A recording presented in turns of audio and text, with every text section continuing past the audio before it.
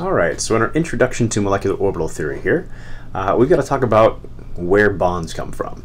So in molecular orbital theory says that bonds are created when orbitals on adjacent atoms overlap. So let's say we look at our orbitals here. We got the S and the P and the D, and so say these two green spheres down here, they represent 1s orbitals of hydrogen. So as those hydrogen atoms approach each other, parts of those orbitals are going to overlap. So, and what results from those overlapping orbitals is what we need to discuss here as far as creating bonds in molecular orbital theory. So before we dive too deep, so our orbitals are all described with these lovely shapes. So spherical for s orbitals, dumbbell shape for p orbitals, and most of these are four-leaf clovers for the d orbitals. So, and those shapes are actually three-dimensional mathematical equations we call wave functions. So in this case, before we go too crazy into what those wave functions are, let's talk about something you're probably well familiar with already, and that's your two-dimensional wave functions. So like your typical sine function right here. So your sine function takes on positive values from 0 to pi and negative values from pi to 2 pi, and right at pi it has a value of 0. So in any multiple of pi thereof, and we call that point where the function, a wave function, takes on a value of 0 a node. That'll be important later. So it turns out when you've got these two lovely functions, in this case two sine functions, if they overlap where crest matches crest and trough matches trough, all of their values will be additive, and we say that they are in phase. So when two wave functions are in phase, they add together, resulting in what we call constructive overlap. So we end up with a sine function here that has double the amplitude. So this would technically be 2 sine of x, or 2 sine theta, however you want to look at it. Cool. You can also do them exactly out of phase where crest overlaps with trough, so, and trough with crest. So, and you get absolutely zilch. There's no wave function there whatsoever. So they have completely canceled each other out. And so when they're out of phase, so you get destructive interference. And it turns out we're looking at the extremes here. It turns out anything in between can happen as well. So, but the extremes are the ones that are most useful for the discussion at hand. So when these two lovely s orbitals over here overlap here, then the question is, what happens, constructive overlap or destructive overlap? And it turns out it's a bad question because it's not really or, it's and. Let's take a look here. So it turns out both result here. So the convention I'm going to use here is that I'm using two different colors, green and blue. One represents positive, one represents negative. Turns out your s orbital, so it can be either positive or negative, but it's either all positive or all negative for the 1s orbital. And so here this would represent constructive overlap happening, two in-phase wave functions. The parts that are overlapping both have the same sign. So whereas this one represents destructive overlap, they're exactly out of phase, and the parts that are overlapping, one's blue, one's green, are exactly, have opposite signs, they're exactly out of phase. And so in the first case, with constructive overlap, where they're in phase, you end up creating a larger molecular orbital, we say. So in this case, we get the end-to-end overlap of two orbitals. We call that a sigma bond. And so we call this the sigma 1s bonding molecular orbital. So if you look, the best place for an electron to be would be right in between the two nuclei. It's attracted to both. It lowers its potential energy when you let it be closest to what it's attracted to. And so it turns out this lowers the energy. This molecular orbital is lower in energy than either of the individual 1s orbitals. On the other hand, though, when destructive overlap occurs, so that same region right between the two nuclei is actually where a node is created. Destructive overlap occurred. And so the best place for an electron to be right there, there is no orbital density there at all. That's the one place where an electron is totally not allowed to be. And so it turns out this is shifted to higher energy. Turns out that the energy of an electron in orbital is also related to the volume it can occupy. And with this overall having an overall smaller volume, that's another reason why it's also shifted to higher energy. And we call this an anti-bonding molecular orbital. When you put electrons in a bonding molecular orbital, those electrons are lower energy than when they were just individual atoms, and so it tends to bring those atoms together. It lowers the overall energy of the electrons. We call them bonding. Whereas if you put electrons in an anti-bonding orbital, those are higher energy than the individual atomic orbitals, and as a result, those would actually serve, they'd rather not be there, and it serves to pull the atoms apart, the nuclei apart, if you will. So if we take a look at hydrogen here, specifically, this is what's going on. So hydrogen, each hydrogen atom, you know, let's do that in a different color. Each hydrogen atom has a single electron. in their 1s atomic orbitals. So when those orbitals come and overlap and these molecular orbitals are created, those atomic 1s orbitals no longer exist. What's confusing about these molecular orbital diagrams is that we put 2 points in time on the same diagram. We put the atomic orbitals across the horizontal axis here. So, and before the atoms are bonded together, that's what exists. But after those two atoms come together and the orbitals overlap, those atomic orbitals no longer exist, and these molecular orbitals put on the vertical axis are what actually exist. So we'll see why H2, hydrogen, exists as a diatomic. So before, we can see the energy of these two electrons in the 1s orbitals, but after those two 1s orbitals overlap, creating these two bonding and bonding and antibonding molecular orbitals, we'll see that both electrons will end up in the bonding molecular orbital. And the overall energy of our electrons is lower after we've bonded together than when there were two individual hydrogen atoms. And that's why H2 exists. So it turns out we define something called bond order here. So in bond order, you just simply take the bonding electrons minus the antibonding electrons and divide by 2, and it's kind of analogous to how many bonds you'd have. So like a single bond would be a bond order of 1, a double bond a bond order of 2, so on and so forth. So in this case, we've got 2 bonding electrons. We've got 0 in the antibonding orbital, so 2 minus 0, all divided by 2, and we'd get a bond order of 1 here for hydrogen. Cool, that's analogous to a single bond, and if we looked at the Lewis structure for hydrogen, it looks like a single bond, so it totally correlates with Lewis dot structure theory here in this one regard. Now, if we looked, helium does not exist as a diatomic, and we can show why it does not exist as a diatomic here with this same molecular orbital theory. So helium, on the other hand, has 2 valence electrons.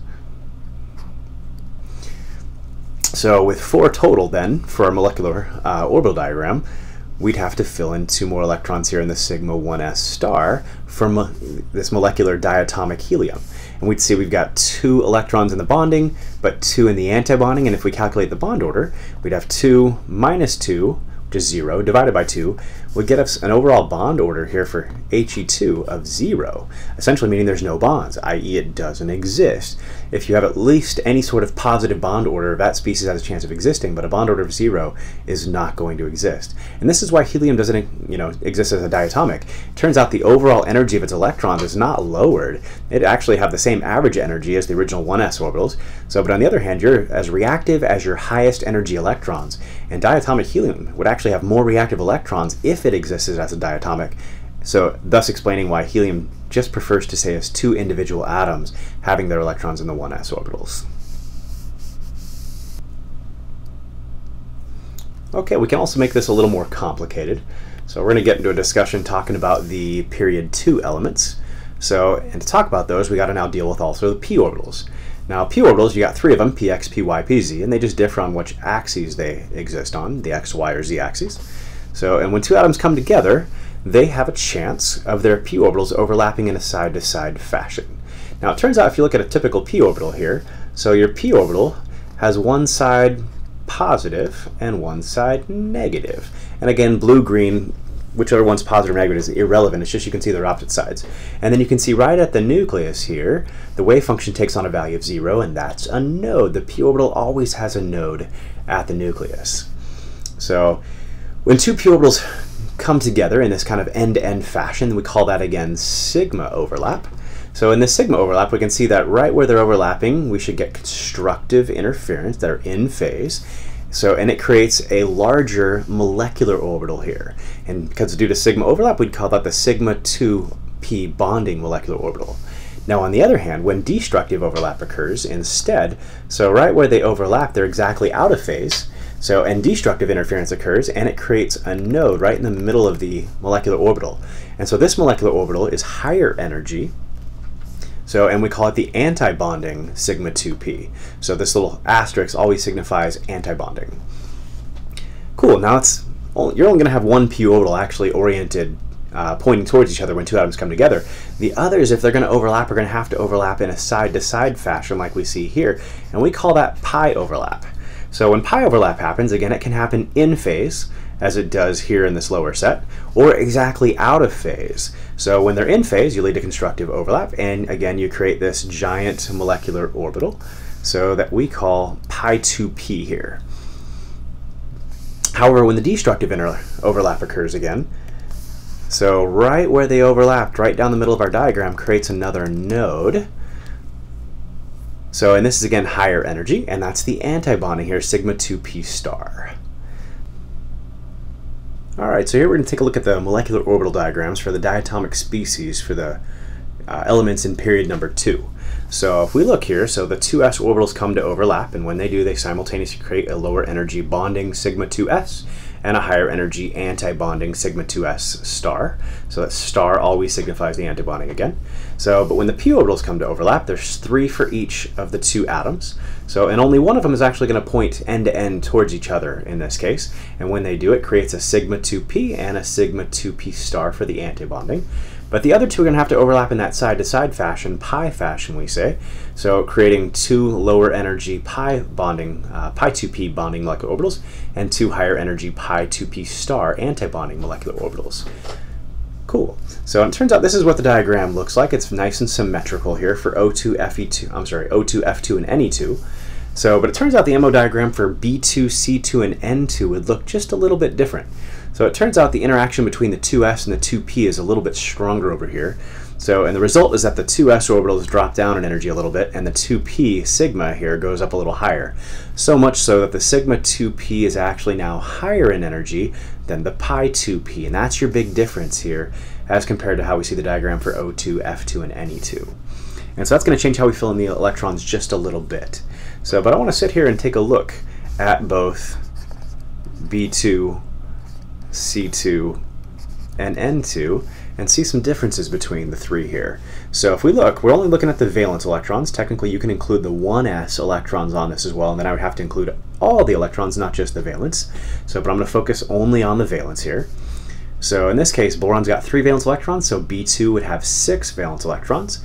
So technically we could fill in 6 electrons, 3 on each of the atomic pictures, but I'm going to focus exclusively just on the MO diagram, the molecular orbital diagram down the middle. So with those molecular orbitals, I've got to fill in 6 electrons for B2, and so first 2 go there, next 2 go there, and here I come across 2 equal energy or degenerate orbitals, and so they each get 1.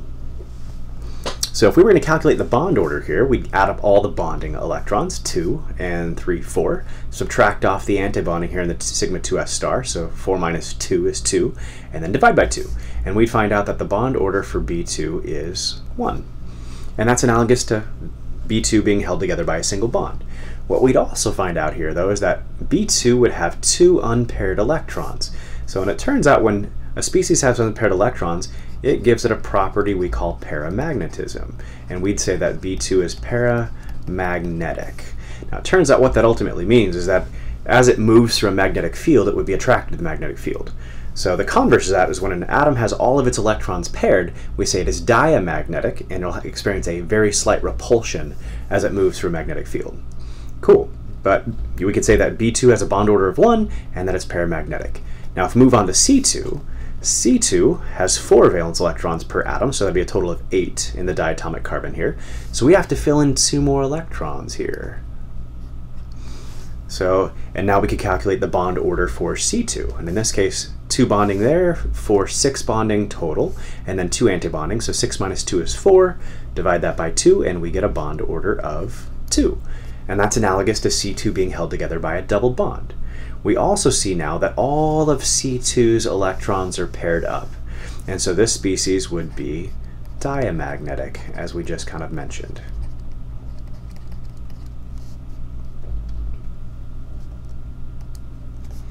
Cool, moving on to N2. So N2, nitrogen's got 5 valence electrons, so N2 would have a total of 10 valence electrons to fill into the MO diagram, so we'd have to add yet 2 more. So if we calculate the bond order, we've got 2, 4, 6, 8 bonding electrons, minus 2 antibonding is 6, divided by 2 gets me a bond order of 3. So with a bond order of 3, that's analogous to a triple bond. And well, we know what molecular nitrogen, N2 diatomic nitrogen, looks like, and it has a triple bond. And so molecular orbital theory is consistent with what we know from Lewis dot structure theory here as well. We also see that all the electrons are paired up, so N2 would also be diamagnetic here as well.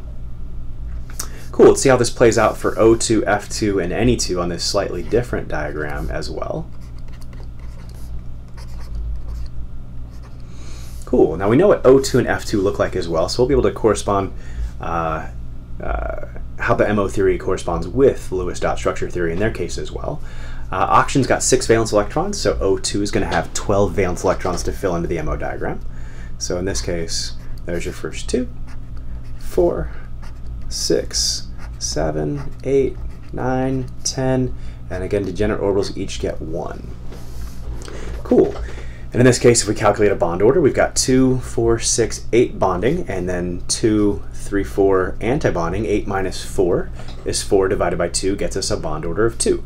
And if we look at molecular oxygen, the Lewis structure, we see that it is indeed held together by a double bond. So again, that bond order is corresponding to the double bond here. What we don't see in Lewis theory, though, is it looks like we have these unshared electrons, these non-bonding electrons, but they're all in pairs. And so because they all look paired up in the Lewis theory, we might have been surprised to learn that O2 is paramagnetic. But molecular orbital theory here explains something that Lewis dot structure theory does not. We see these 2 unpaired electrons here in the pi2p star antibonding molecular orbitals, and O2 is indeed paramagnetic. So molecular orbital theory here actually does a better job describing reality than Lewis dot structure theory. This is one of the great successes of MO theory. If we move on to F2, so fluorine's got 7 valence electrons. F2, diatomic fluorine, would therefore have 14 electrons to fill in. We'd have to add 2 more. So, and in this case, we now have added 2 more antibonding electrons. So we've got 2, 4, 6, 8 bonding, 2, 4, 6 antibonding, and 8 minus 6 is 2. Divided by 2 gets me a bond order of 1. So, and the structure for F2 is indeed a single bond between the fluorines. Cool. So again, MO theory is corresponding with Lewis dot structure theory's terms of bond order and number of bonds quite well. Now Ne2, you might be like, hey Chad, Ne2 doesn't exist. He's not one of the 7 diatomics, and you're exactly right. And molecular orbital theory, just like with He2 not existing, is going to explain why. So if we add 2 more electrons here, so each neon's got 8 valence electrons for a grand total of 16 in the diatomic, fill them all in, and we find out that we've got 2, 4, 6, 8 bonding, 2, 4, 6, 8 antibonding, and we're going to get a bond order of 0. Again, there's no bonds holding them together, and that's why, again, Ne2 doesn't even exist. Cool. So this is, again, one of the great successes of MO theory is that it explains some things that Lewis dot structure theory couldn't, while still confirming other things we already knew from Lewis dot structure theory.